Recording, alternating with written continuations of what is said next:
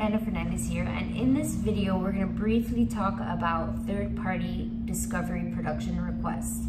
Now, generally speaking, discovery is information that's exchanged between parties within a lawsuit to further their investigation of their cases. So, for example, in order for discovery to be discoverable, or in order for you to request certain documents, statements, certain things from the other party, it has to be relevant.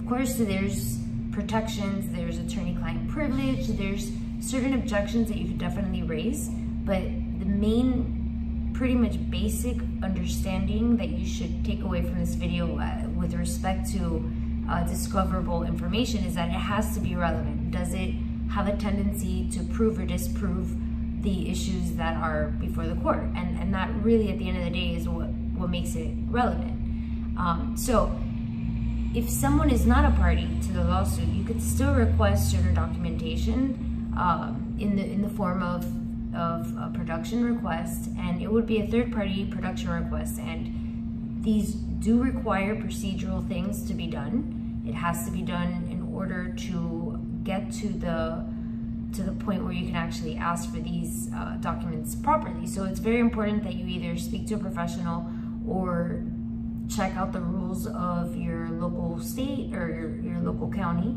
in your state and see what the process is. So in Florida, you can make these requests by filing it, but before you issue a subpoena, you have to issue a subpoena, but before you do that, you have to give the other party the opportunity to submit an objection. So it's, again, it's procedural, so you gotta check with your rules and make sure that you're doing it within the time frame. In Florida, if you're providing the other party notice of this production that you want to seek from a third party, for example, a bank,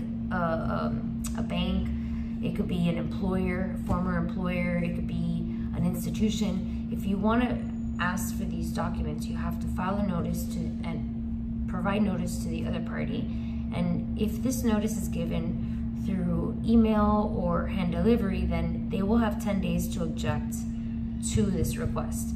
If the notice is given through snail mail, through the mail, then you have 15 days, and that's in Florida. So please check your local rules for whatever county in the state that you live in. So if you have any questions regarding Florida law in general, or anything really, send us an email, shoot us a comment, contact us so that we can help, so that you can help us and let us know content that we can develop to help better serve our community. Thanks.